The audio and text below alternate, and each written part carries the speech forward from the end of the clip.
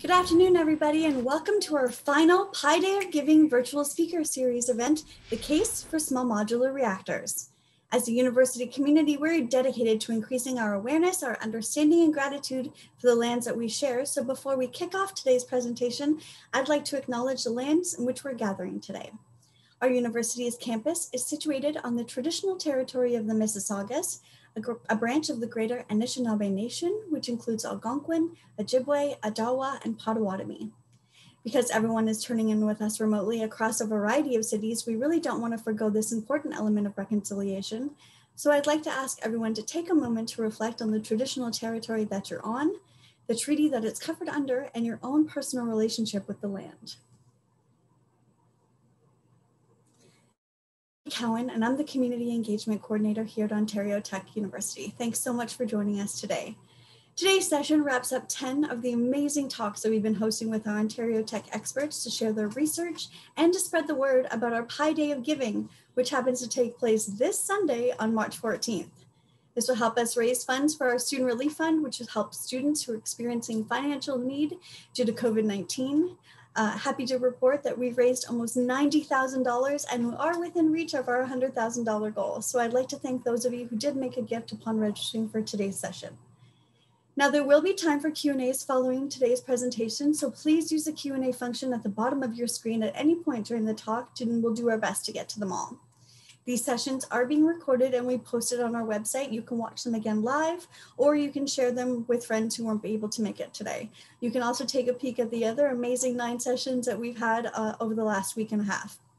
So I'd like to now introduce our speakers for today, Dr. Akira Tokuhiro, Dr. Kirk Atkinson, and their student, Megan Tougas-Cooke. Hello, thank you so much for joining us. Dr. Akira Tokuhiro is the Dean and Professor of the Faculty of Energy Systems and Nuclear Science. Dr. Tokuhiro served on the American Nuclear Society's President's Committee following the 2011 Fukushima Daiichi nuclear power plant accident and is an international expert in many aspects of nuclear reactor engineering, design, and safety. He joined our university from NuScale Power in the US following NuScale's completion of their small modular reactor design. Dr. Tokuhiro's diverse nuclear and energy engineering research interests include small modular reactor and related designs, thermal hydraulics, experiments and measurement, and the modeling of complex systems. Presenting with Dr. Tokuhiro is Dr. Kirk Atkinson. Dr. Atkinson is a professor and industrial research chair in the Faculty of Energy Systems and Nuclear Science, as well as the director of the Center for Small Modular Reactors here at Ontario Tech. Dr. Atkinson is an expert on SMRs in the marine context. He served in the Physics Working Group and Science Support Network for the UK Naval Nuclear Propulsion Program and was part of the team assessing nuclear power options for the future Royal Navy submarines. As naval reactors are the original SMRs, he is one of the very few Canadian academics with real-world experience working in a successful program around the design, manufacture, operation, and disposal of small pressurized water reactors. And rounding up our group today is Akira and Kirk's student, Megan Tougas-Cooke. Megan is a 4th-year nuclear engineering student with a specific interest in the fields of human and organizational factors and supporting the innovation and future deployment of small modular reactors in Canada. Megan has successfully completed co-op terms with Ontario Power Generation and the Canadian Nuclear Safety Commission. Now I'd like to turn it over to these 3 experts for their presentation, The Case for SMRs. So over to you folks. Hi everybody, good afternoon. This is our talk on the case for small modular reactors. You've obviously heard who we are and you've probably seen our abstract, so I won't ramble on about that anymore. So I'll get straight into it. This is not going to sugarcoat what small modular reactors are, nor is it going to downplay any other alternative kind of energy technologies that exist. But let's first of all start off and think about what exactly is a nuclear reactor. So a nuclear reactor is basically a cooker. Yeah? It cooks some kind of fluid, and that fluid transfers the heat that's generated inside the cooking element to some kind of heat exchanger, after which you can then convert it to steam and turn a turbine and make electricity. Sometimes you can take out that steam energy or that heat energy in another way and drive another process. In the case of Canada, we've had a very successful nuclear engineering application through the development and long-term use of CANDU reactors. We see them on the lakes here in Ontario, and they provide a substantial amount of power to the province. Inside of a reactor, we have nuclear fuel. That nuclear fuel is typically uranium-235 is the specific kind of isotope that is there. And it's packaged, and you see in a fuel bundle here, this kind of cylindrical thing. There's what we have in a CANDU plant. And they sit within the what we call the reactor core. And in the reactor core, fission reactions happen where neutrons hit uranium nuclei, they split, and in so doing give out energy, fission products, and further neutrons. We have a moderator in the system that slows these neutrons down so they're easier to catch and facilitate further fissions. The total amount of fissions we get is what relates to power, and obviously it also relates to the amount of fission products that are generated, and there are wastes. So you can see the kind of circuit, the blue cold coming in, the red hot going out, and it goes through the heat exchanger and then transfers that energy elsewhere. If you wanted to see a deployment, we see at the bottom here, we see Bruce Power, their station, and you can see the kind of aspects to the plant that is involved. It's quite a big infrastructure, vacuum buildings, reactor halls, turbine halls, transmission towers, all of that kind of stuff. And they're large things. And if you drive past one of these, you can see them from a long way away. Now, a lot of people say nuclear reactors, they're unnatural. Well, first off, that's wrong. Yeah. A couple of billion years ago here on Earth, specifically in Africa and probably a few other places, but Africa's the one that's been looked at in a place called Oklo. There are natural reactors, actually real reactors that actually had fissions and actually even bred plutonium. Yeah, they were producing power perhaps of megawatts per day and making lots of fission products that are the wastes that people talk about nowadays. We don't seem to be too upset that waste was made naturally, but we do seem to get upset that waste is made in a controlled manner in a reactor plant. Now, why is it we can't see some of these wastes? Well, the very fact is in nuclear reactions, in fission reactions, the decay products are radioactive and they decay away. So it's one of the few kind of industries where your waste is actually self-disposing. Yeah. Now, a lot of time we talk about reactors being dangerous. That seems to be what people focus most of their interest on. But that's not really true either. And I say not really because you could argue it in a number of different ways. The reality is this is a control room of a nuclear station with somebody sitting on a chair looking at some monitors, watching the thing do its job, which it does very, very reliably for 24/7, 365, unless you live somewhere like Texas, and it doesn't always necessarily work your way. Now, you might even say it's boring. And I'm sure the people that work in nuclear energy don't find it boring. But in terms of looking for explosions, bangs, and all the rest of that kind of stuff that we think about, it's not the case. Yeah, this is the perception that a lot of the public has about reactors. And this then ripples its way through our appreciation of nuclear energy. They reflect on Chernobyl, especially if HBO decides to make a TV show on it. You know, most of us have seen mushroom clouds, which has nothing to do with reactors. We've seen the Terminator. You know, that was what I was interested in when I was younger. You know, this future nuclear war that's going to happen, well, it's got nothing to do with reactors. And then, of course, Fukushima, that Dr. Tokuhiro knows a lot about.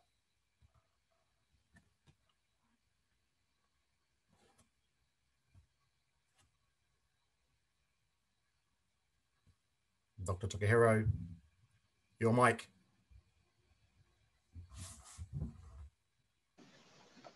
Yeah, always forget to unmute myself. So thank you, Kirk.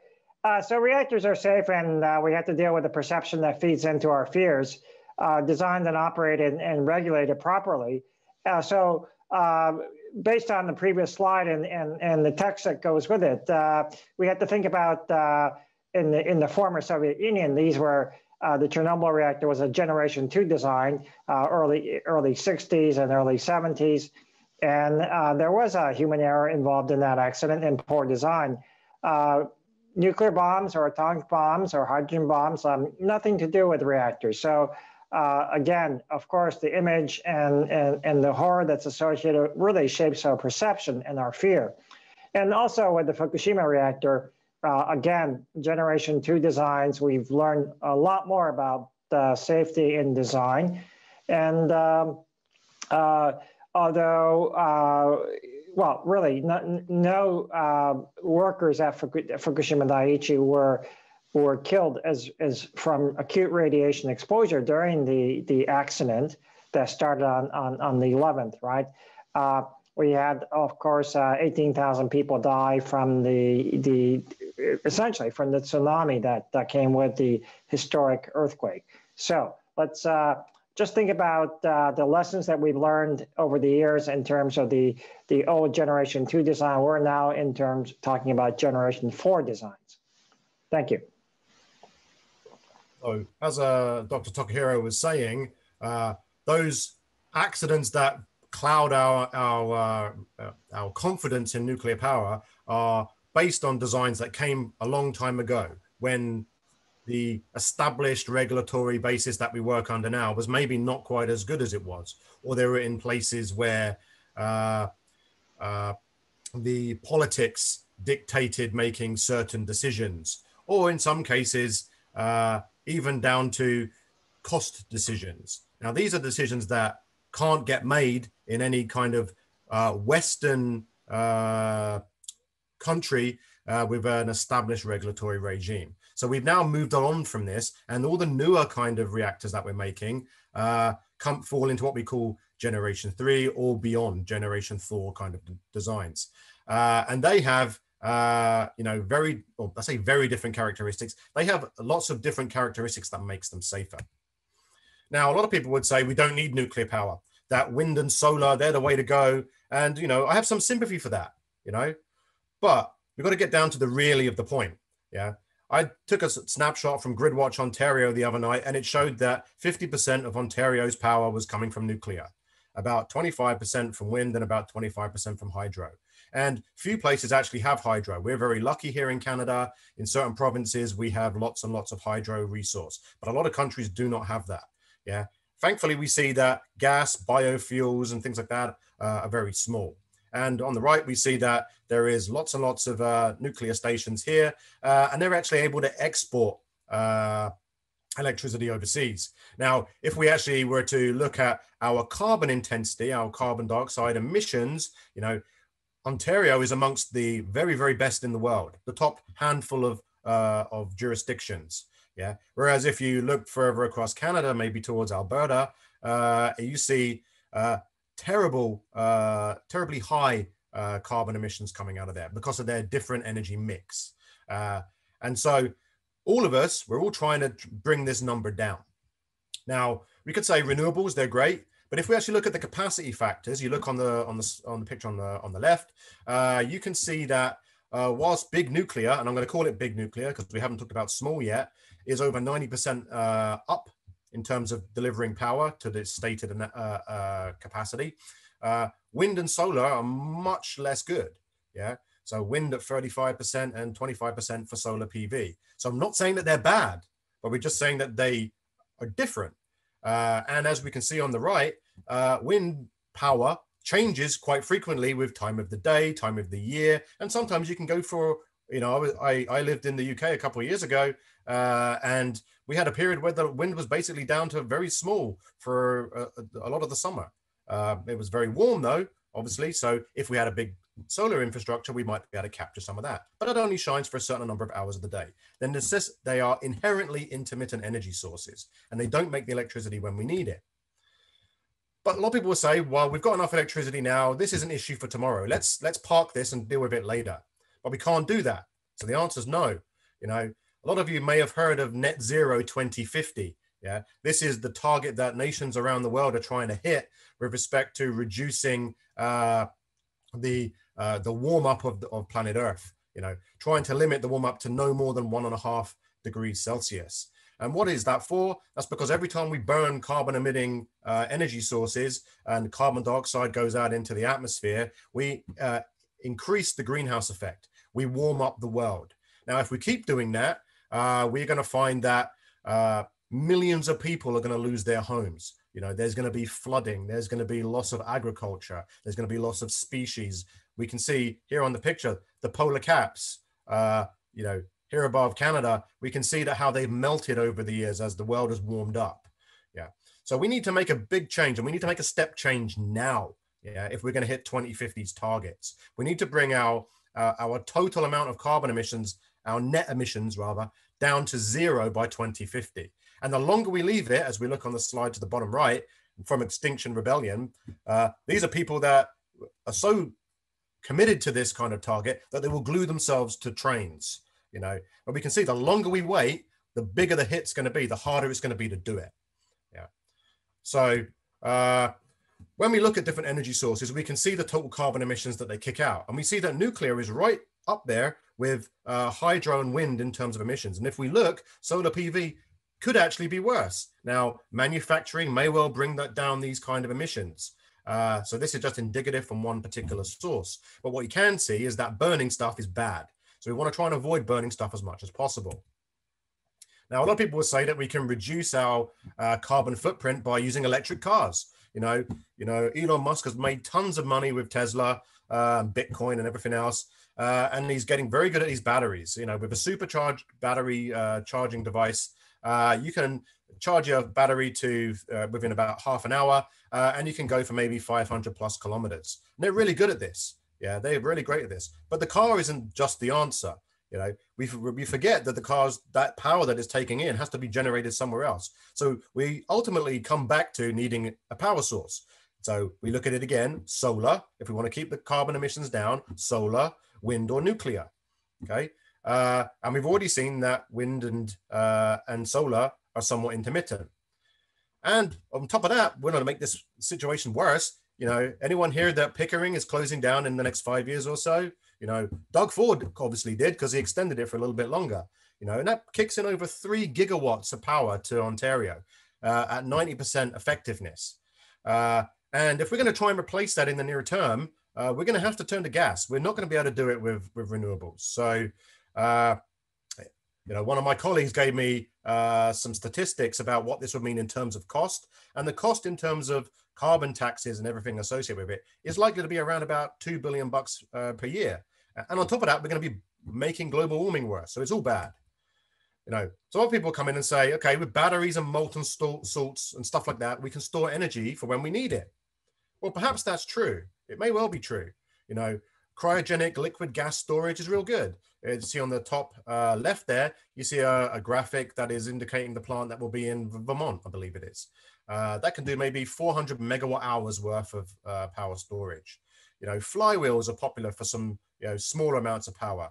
Thermal molten salts, thermal storage is definitely a growing technology, especially in hot climates where there's lots of sunlight, maybe not so much Canada.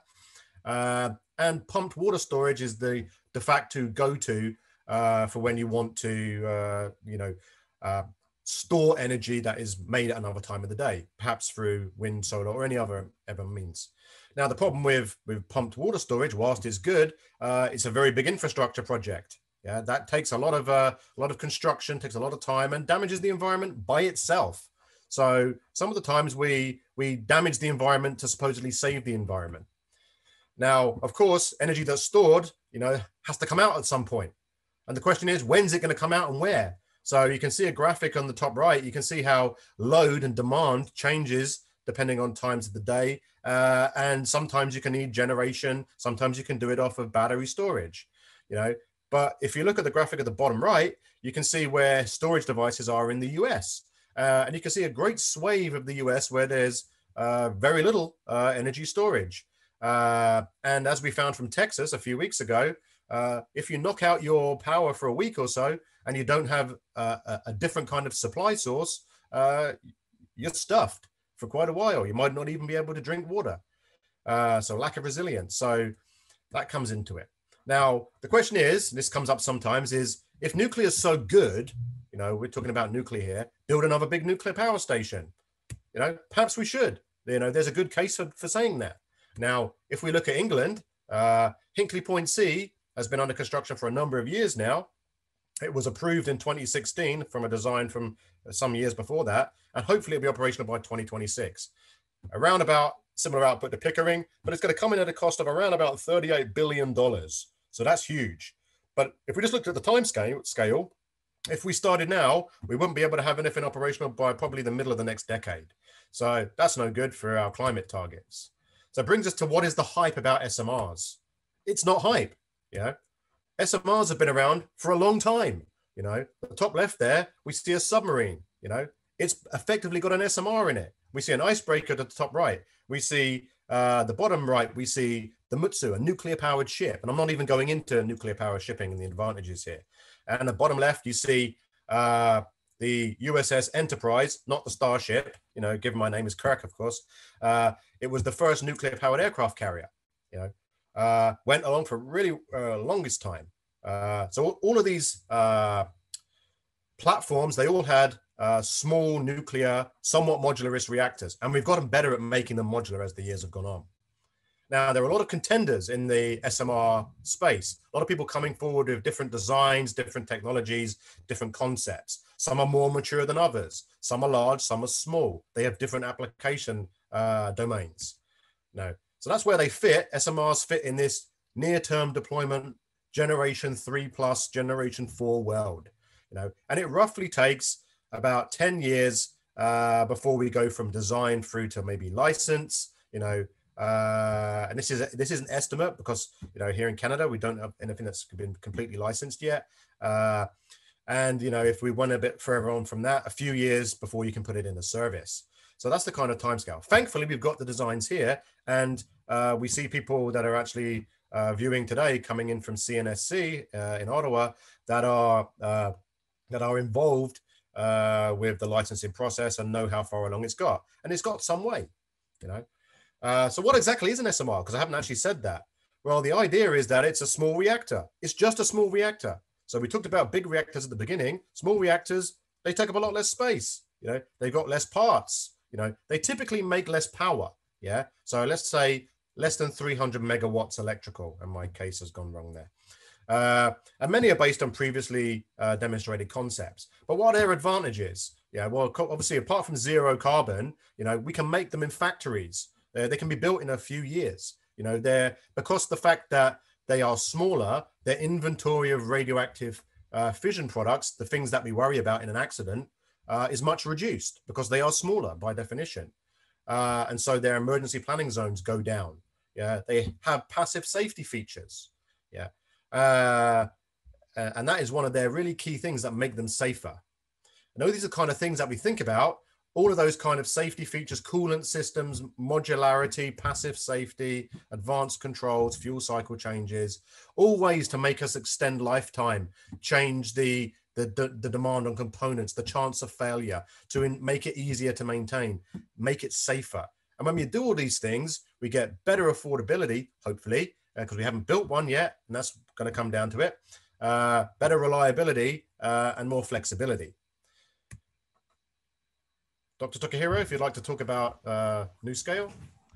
Yeah, so one of the, what's attractive about SMRs is the passive safety. And, you know, we learn, if you learn anything about human factors engineering, we know that human beings are unpredictable and unreliable in certain situations. So the safety and design of SMRs is that there's a lot of passive safety elements that if anything were to happen, then you can still cool the core. So the NuScale approach is one typical design of an SMR, and many SMR vendors and startups think about passive safety, which really means that there's no human intervention needed for long durations of time, the first 3 days, the first week, the first 2 weeks, that we can take our time in terms of how we manage if there is an event or an accident and the point is that you design it so that there can be almost no accident, or the accident has to be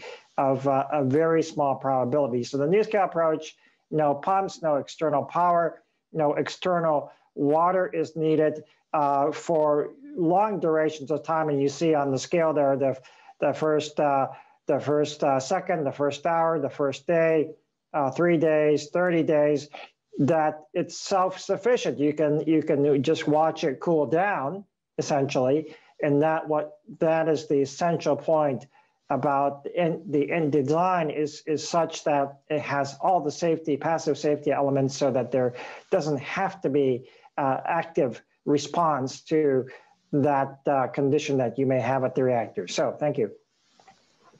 As we see, the key thing is removing the heat and making sure that the thing doesn't get too hot.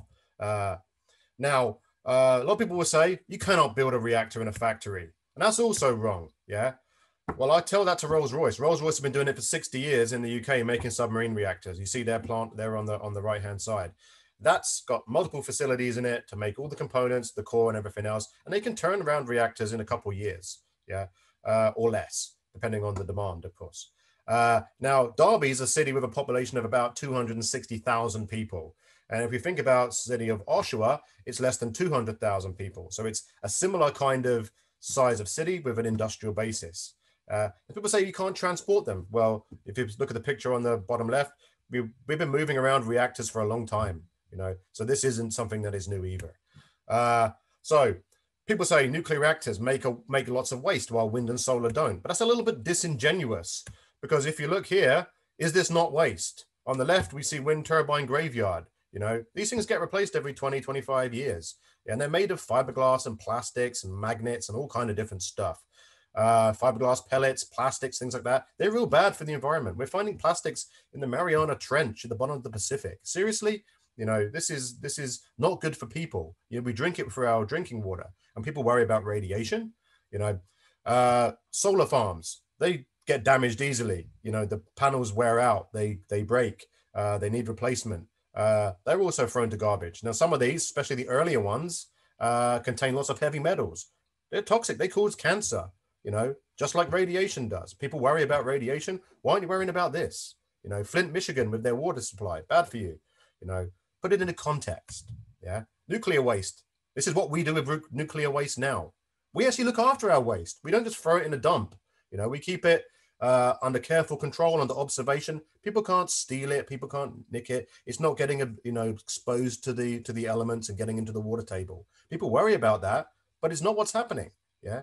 And some of the SMRs that are under development and design are actually designed to burn waste, making the waste problem even smaller. And if you wanted to put it into context, the amount of waste that we have is tiny in comparison to what we burn from, say, coal around the world. So when you put it into context, that makes a fair comparison. So people will say, where are we going to put an SMR? You know, there's nowhere to put one.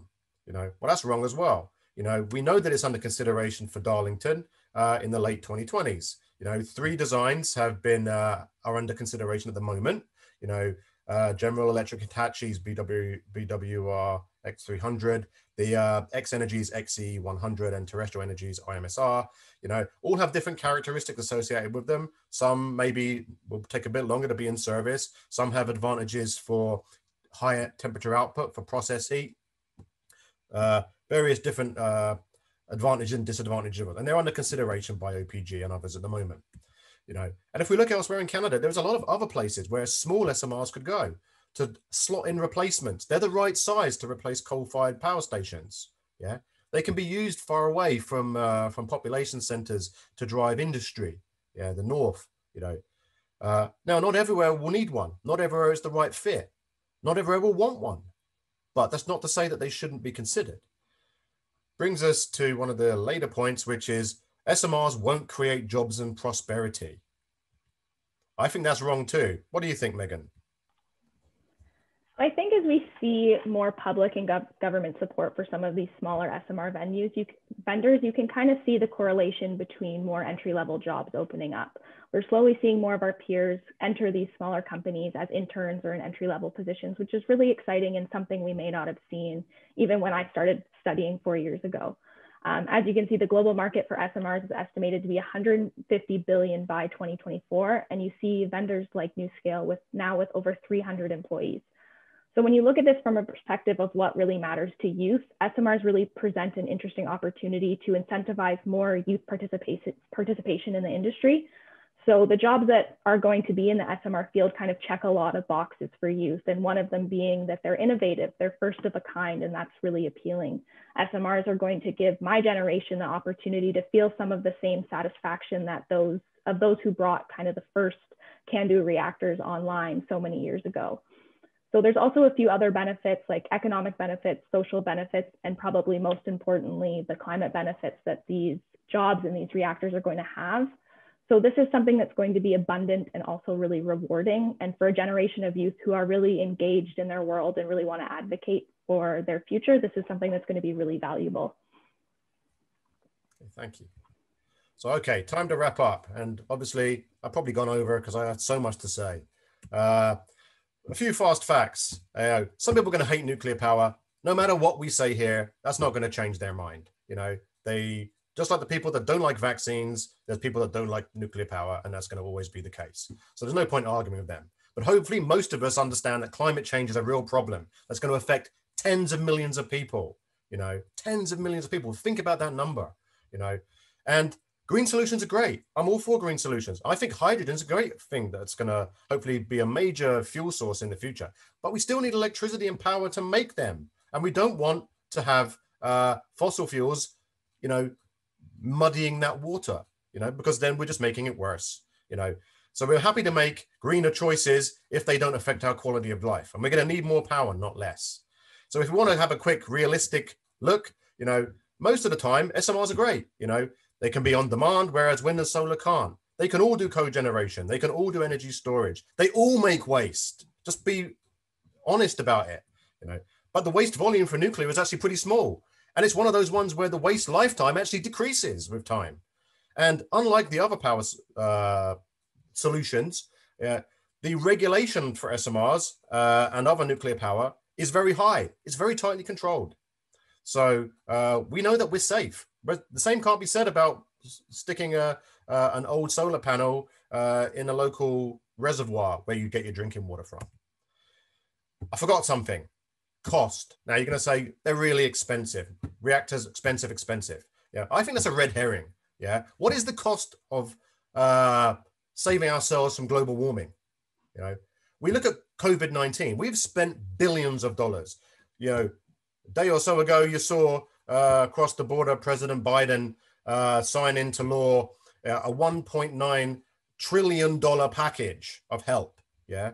You know, numbers for reactors are tiny when you look into that. What's the cost of turning up late to the climate party?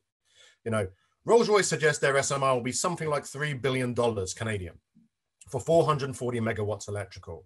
We've said that Pickering is going to be $2 billion a year in extra costs because of the fact that we moved to gas, perhaps.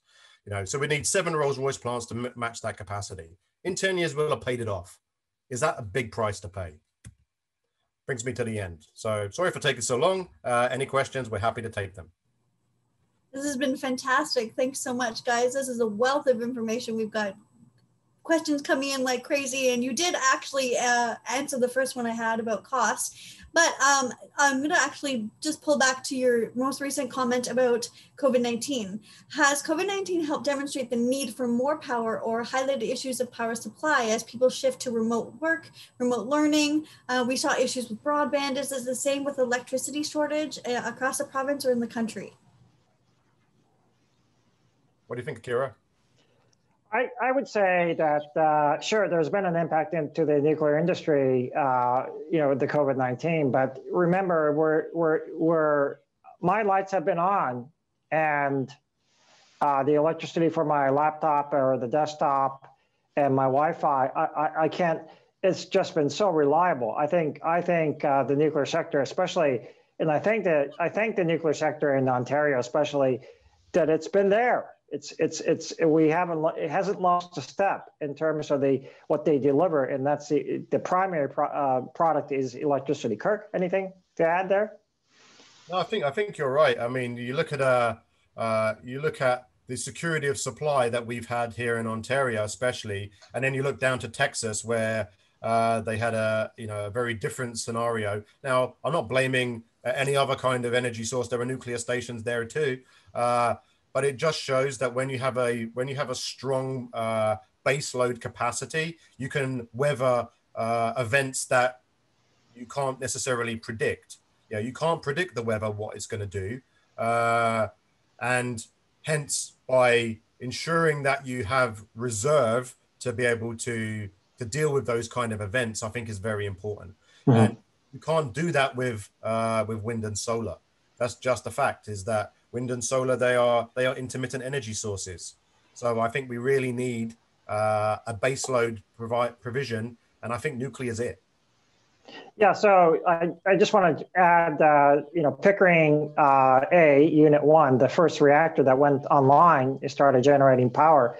They just celebrated 50 years. Think about that, 50 years that reactor has been operating and providing electricity and power for, the economic development. And we have reactors that are operating today that are planned to operate all the way to 2064, right? I mean, talk about the stability and the reliability of the nuclear power and nuclear sector in Ontario.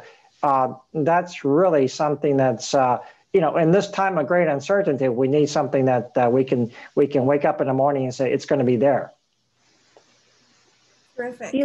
If you look at it too from a jobs perspective, you've consistently seen from the nuclear industry their ability to adapt, especially during the pandemic, and keep people in their jobs and keep people working and keep doing it safely. That brings me to my next question, maybe for you, Megan. What would you say to high school students about the opportunities and consideration in considering a field and a career in nuclear, or what would be the most interesting part of your studies so far? I think I was very lucky when I was in high school because both my parents worked in the nuclear industry, so I was kind of exposed to it. But you don't learn a lot about nuclear in high school as it is now. But I think as we're seeing it more kind of in the media and in the news, it'll be something that hopefully more high school students will be more interested in. Specifically in my studies, I've found the aspect of kind of human performance to be very interesting. Historically in nuclear significant events, we see that 80% of them are due to potentially human error. So I think that's something that I like to look at in my studies, is how we can prevent those errors and what we can do within the industry as kind of our reactors are changing and our control rooms are getting a little bit different and more automated. Really, where does the person fit into all of that? I have a question about from the audience about what kind of materials are being considered for SMRs. Is thorium being one of those materials being considered? Did you gentlemen know the answer to that question? Sure, thorium is another type of fuel compared to uranium. So there are already developments underway to consider to build a large reactor or a small reactor. In this case, a small reactor that can use thorium as the fuel. So it's another option that we have that we can consider. Kirk, any additional comments there? I think that's the point. It is another fuel. So we've found traditionally that uranium-235, which we are lucky here in Canada to have a good supply of, is very good as a nuclear fuel. But one day in the far future, we might run out of it, or there might be a greater demand of it. It might be harder to extract. Where there's lots of places around the world where thorium is also available. So it gives, as Akira is kind of suggesting, an alternative supply. So when people say, oh, you're going to run out of nuclear fuel at some point, that's not true. We will just adapt to a slightly different kind of fuel over time, and we have the technologies now to already exploit it. It's just, it's not as necessary given what we already have regulated for and have working. So we have another part to that kind of question. So one of the panelists, one of the attendees have asked, Canada does not enrich uranium, but most of the newly designed SMRs require enriched uranium at different levels. So how to solve the problem and how to tackle with nuclear proliferation problems associated with the highly enriched uranium uses in these SMRs? Yeah, I mean, So highly enriched uranium is, the kind we get head up and confused about what highly enriched uranium really means. Yeah, natural uranium has 0.7% uranium-235.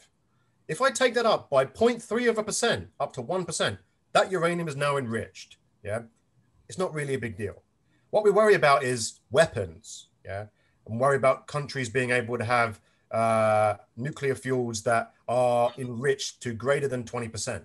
Yeah, that's why there's a hard limit on that. Internationally agreed hard limits on that. It's why we look at Iran and we kind of get concerns when they get towards that kind of number, you know, and that's what people worry about. But the reactor fuels that we will be using in SMRs, they're not highly enriched fuels. They are enriched fuels, but they're not highly enriched fuels. So first of all, we've got to get that misunderstanding out the way.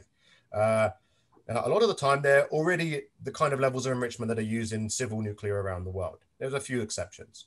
Now, it is a problem, you could say, here in Canada, that we don't have a native enrichment capability. Now, the question is, should we develop one? You know, we do have enriched fuels here in Canada. It's, you know, it's, again, disingenuous to say that we don't. You know, there are a small number of university reactors in the country that have enriched fuels. So it's not like it's not. Yeah.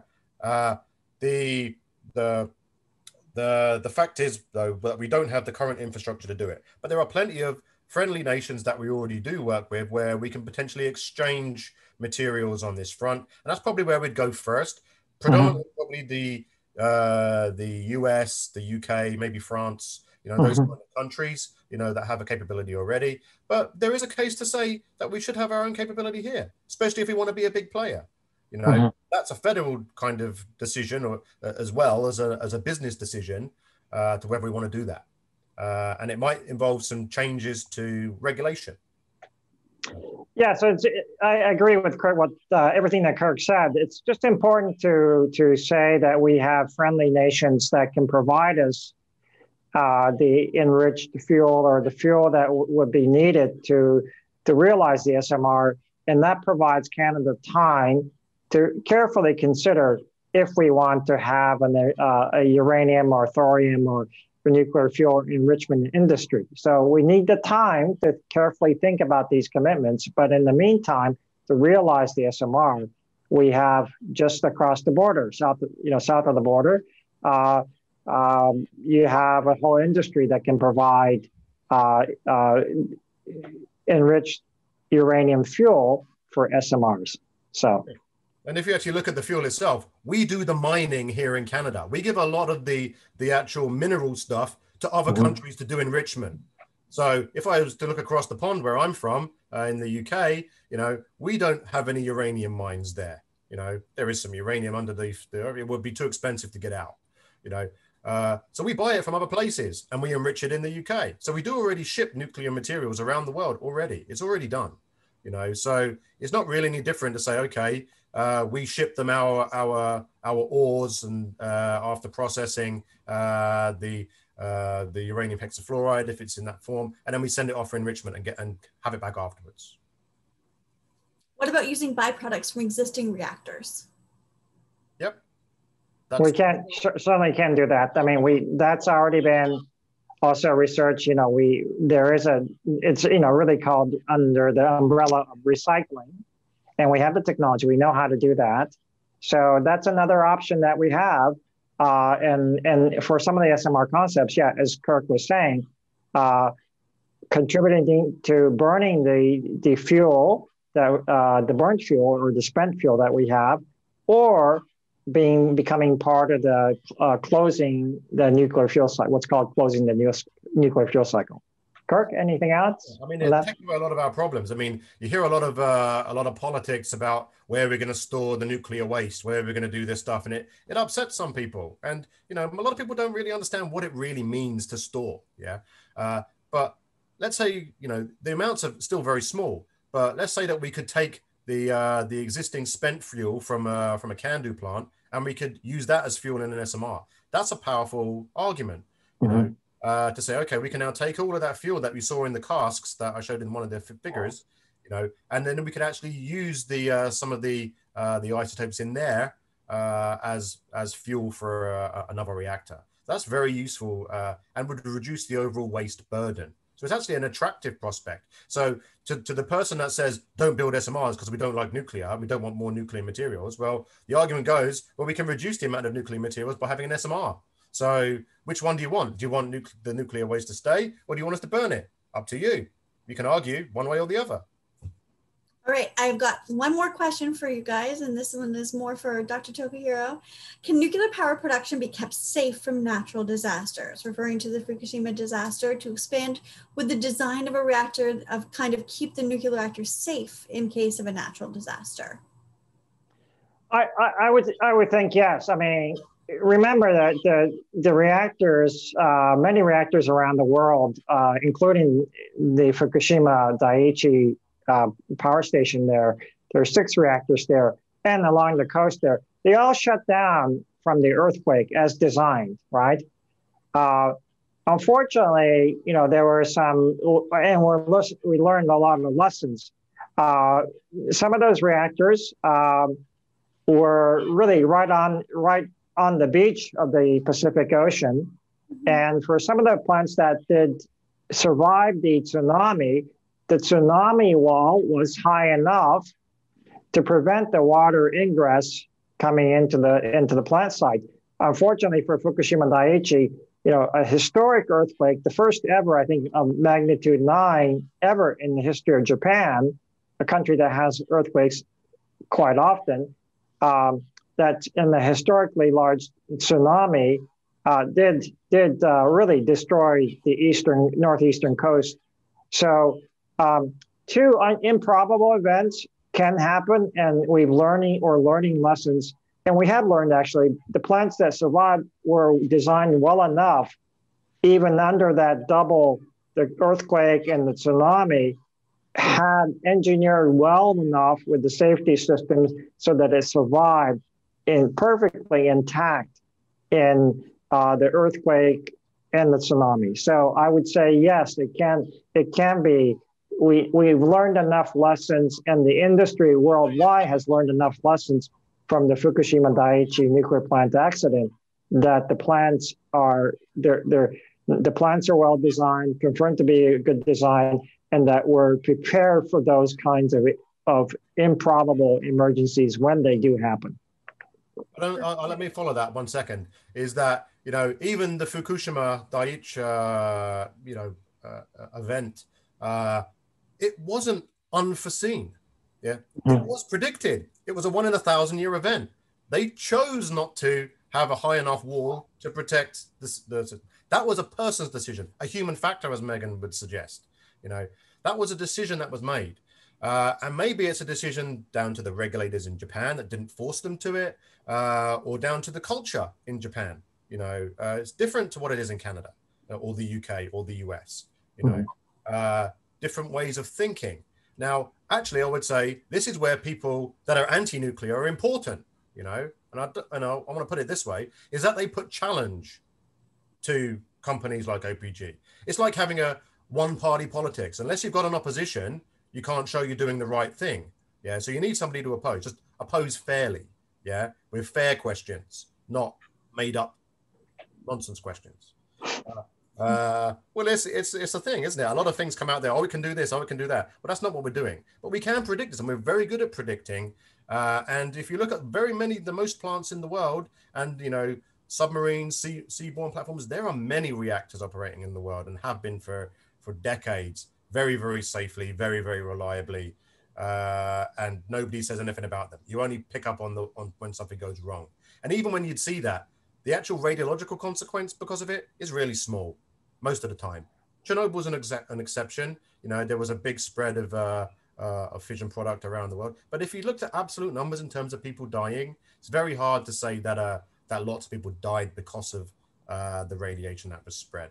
There are radiation in bananas, of course. So people forget. Yeah. That. So just to add, this week, March 11th was just the 10-year anniversary of the Fukushima Daiichi accident, and there have been many documentaries. I watched some of them about Japan and the decontamination of the radiation that went outside of the plant. Gosh, in just 10 years, they made a tremendous progress in terms of the forbidden zone or the exclusion zone, whatever term that you want to use. But that in the 10 years, gosh, the number of areas that now have very low radiation under the international standard, that has tremendously increased. And there are only a few spots very near the plant.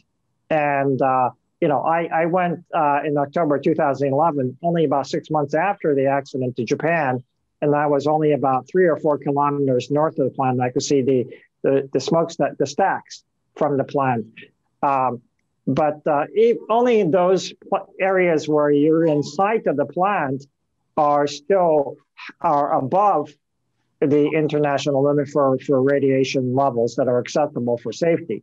So that, at least in the Japanese case, the decontamination and cleaning up of the radiation that went outside the plant, they have made tremendous progress in just 10 years. Terrific. Well, this has been so inspiring, and our students in our university is so lucky to have such amazing experts such as yourselves. So thank you so much for joining us today. It was a fantastic way to wrap up our Pi Day of Giving virtual speaker series. So thank you so much. As I mentioned, we are celebrating the infinite possibilities for our students here at Ontario Tech. This year has been difficult for everyone, and although we were able to switch to virtual learning within 1 day of the declared pandemic, we are really looking forward to getting back on campus with our students soon. But our students still need help more than ever. So I hope that those joining us will make a gift to support our Student Relief Fund, helping students with urgent financial needs that were unexpected due to lost or reduced part-time jobs. All donations will be matched dollar for dollar, like I mentioned, so you really can double the impact of your gift. I'm really pleased to share that we've already given out nearly $400,000 to students in addition to our regular scholarship and bursary program. I would like to give a shout out to Kemp Travel Group, who generously sponsored our entire Pi Day of Giving virtual speaker series. I really do hope that you'll join us on Sunday for our virtual Pi Day trivia. You can find more details on the event at our website at ontariotechu.ca/Pi Day. Thank you again to our experts for joining us, and thank you. Before we go, I'm just going to leave you with a really quick video from one of our energy systems and nuclear science students. So thanks so much, guys, and thanks for joining us. Have a great day. Happy Friday.